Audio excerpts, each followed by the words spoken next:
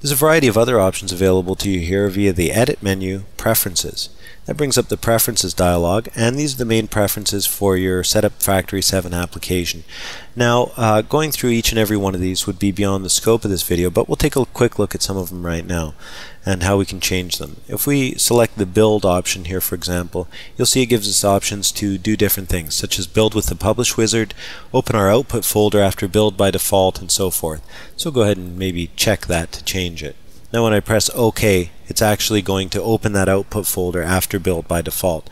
I'm not going to go through and actually demonstrate that, but you can take my word for it, and you can actually take a couple minutes, go through these and experiment and try it out for yourself.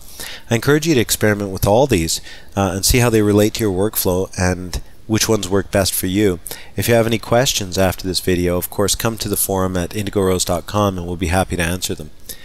You can see, for example, under the document setting here, you have an opportunity to change your undo levels. That's an example of a typical requirement that a lot of people would like to have a higher level of undo so that they can actually experiment with some changes and know that they can back out of them.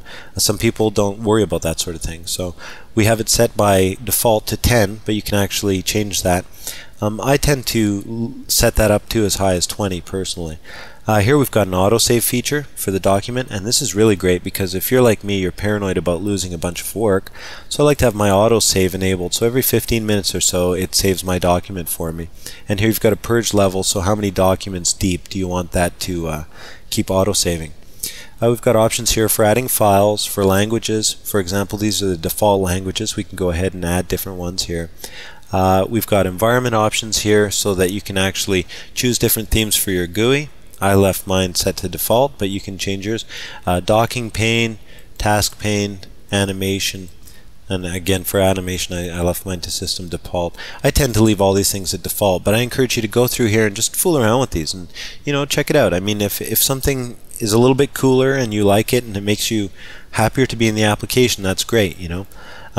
Here's the build folders and the output folders and the preference files and project filed folders, and you can change these freely, so you can choose any folder anywhere on your hard drive. Go ahead and set it up. It doesn't even have to be on your hard drive, actually. It could be on a network, it could be on anything, but in this particular case we're just dealing with the defaults, and again I like to leave them set to the defaults and just get used to that, and I encourage you to do that at first. Use the defaults and then work later into more customized setups.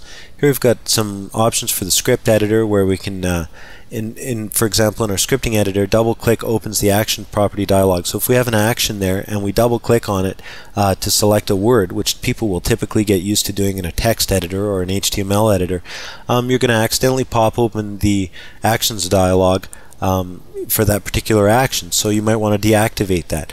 On the other hand, if you're a person who doesn't tend to double click to select a word, you would probably want to leave that checked. So go through and actually check that out and see how it works for you. The automatic syntax checking we talk about in our actions chapter on the CD-ROM, but again I encourage you to uncheck that and try it without and try it with. I tend to leave it on. I find it a great help.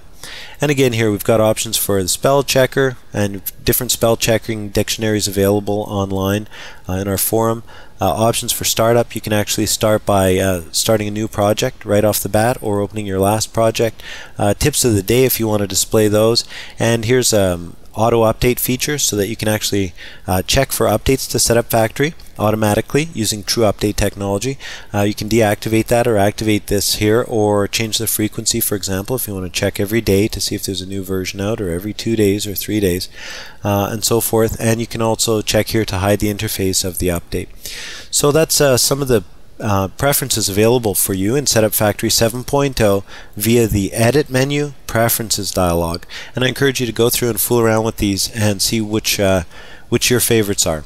And like I say, again, I'd like to reiterate that if you have any questions at all about any of these preferences, go ahead and come meet us in the forum and we'll be happy to answer.